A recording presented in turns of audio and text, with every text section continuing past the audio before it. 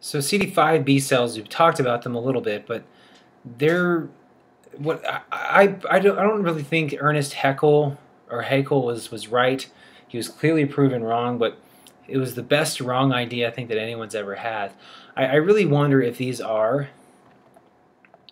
vestigial type structures that show kind of where we came from, if in some extent, that have kind of held on for some reason. But these are characterized by high levels of surface IgM with really no IgD. The presence of CD5 as an inhibitory receptor. This is going to downregulate BCR signaling and prevents the responsiveness to the same self-antigens required for positive selection in the bone marrow.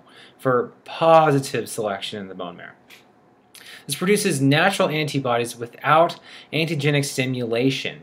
So they just produce antibodies and then don't even need anyone to tell them what to do, how they do it. And this right here is what really makes me wonder if they were a vestigial structure, because I imagine antibodies were first created and then that gave the short benefits, and then the long-term benefits were not very good, and we had to find ways of developing them and controlling them. But this participates in T-cell independent antibody response. This as well kind of makes me think that it's a vestigial thing. Primarily in the peritoneal and pleural cavities, and this contributes very little to the adaptive immune response.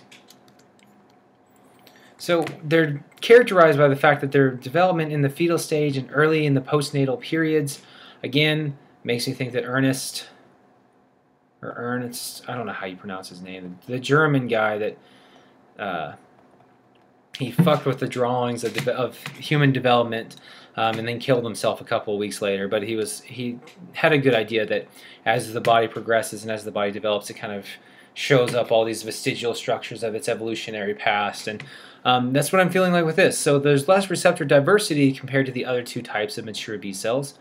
It uses only the D proximal VH gene segments, limited accessibility of the RAG recombinase during fetal development, and then almost a complete lack of junctional diversity because fetal cells do not express TDT. And again, I just feel like these are vestigial structures. If they have a function, I really don't know too much of what that is.